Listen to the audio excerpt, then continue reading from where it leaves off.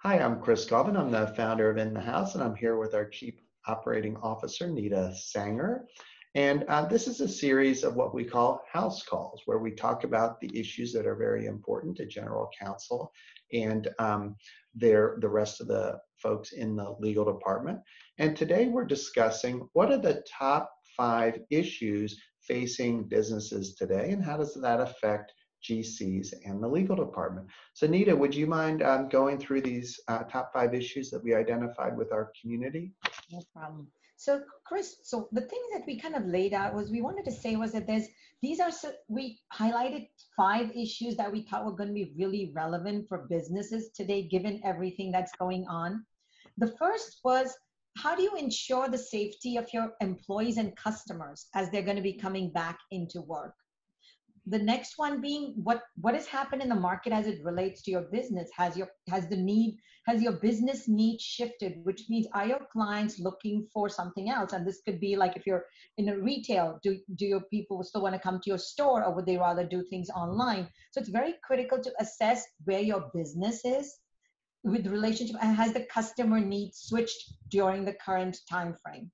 The next is, now that you've kind of said, okay, what are my customers needing? The third thing to kind of think about is, and this is a big issue that a lot of businesses are going to need to address, is how do you optimize the operations of your business, given everything that's going on and the idea needs to be that you're going to try to maintain your top line of your business while also sort of making sure that you keep your margin. So it's very important to think about, what do I need to do to maximize my operations? And then the next one would be, what are the right talent models given what my business is going to need going forward? How many people do we need to have in the office? How many of them are going to be remote?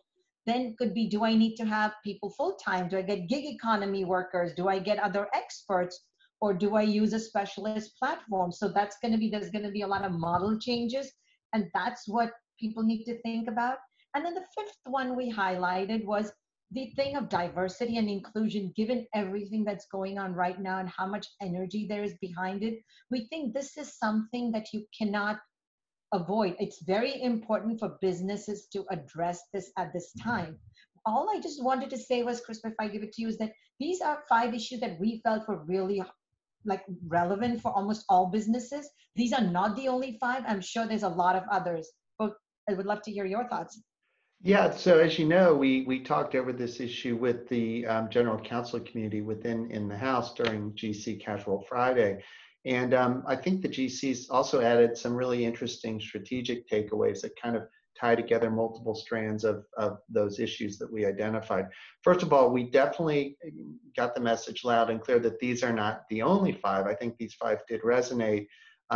But there are other issues, and it also varies quite a bit by industry, by the particular unique culture of a business and of a legal department specifically.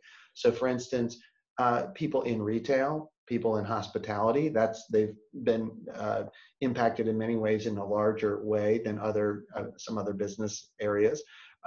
Also, certain GCs, we've heard from GCs in, say, pharmaceuticals, GCs in manufacturing.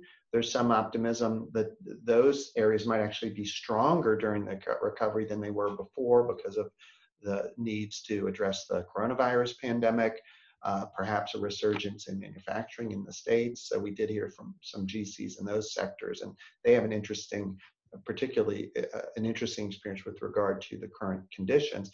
Also, the GCs emphasize that these 5 areas and other issues aren't in isolation, right? They overlap and they intersect in very interesting and divergent ways.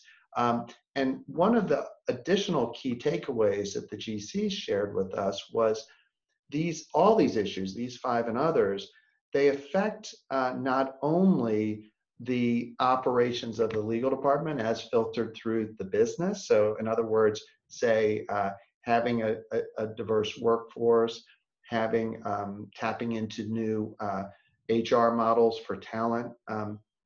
These impact directly the legal department, number one, because the legal department is part of the business, but they also impact the type of advice and how the legal department is giving advice to the business units to make sure that all the obviously a lot of laws and regulations are impacted by each of the 5 issues you discussed. And then finally, I guess to end on a silver lining note, these are all opportunities for general counsel and other in-house counsel to emerge as leaders, because these touch on risk management, and that's really our core expertise.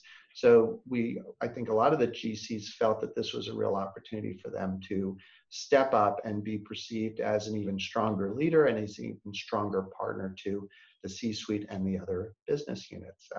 But thank you, Nita. I really appreciated this discussion. Thank you.